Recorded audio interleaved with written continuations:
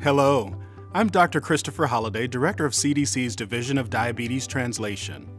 I am excited to announce our new strategic plan. It outlines our goals to drive the greatest impact towards our mission and for our nation's health. For the first time, we are incorporating population-level diabetes prevention as a strategic goal. This new goal will address the impact of upstream factors or particular determinants of health that contribute to diabetes, including factors that contribute to obesity across all ages. At the same time, we remain focused on primary prevention for people at high risk to help them prevent a diagnosis of type 2 diabetes, as well as on secondary prevention of complications for those with diabetes in order to improve their quality of life and help them live well. We will also deepen our efforts in health equity to ensure that all people, particularly populations with the highest burden, are served.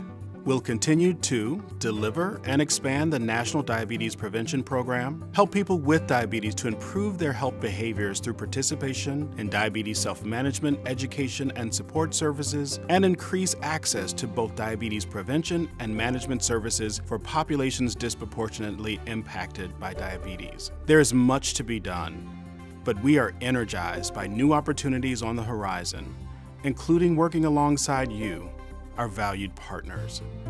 I want to thank you again for your partnership and your commitment to preventing type 2 diabetes and helping people with diabetes stay healthy and thrive.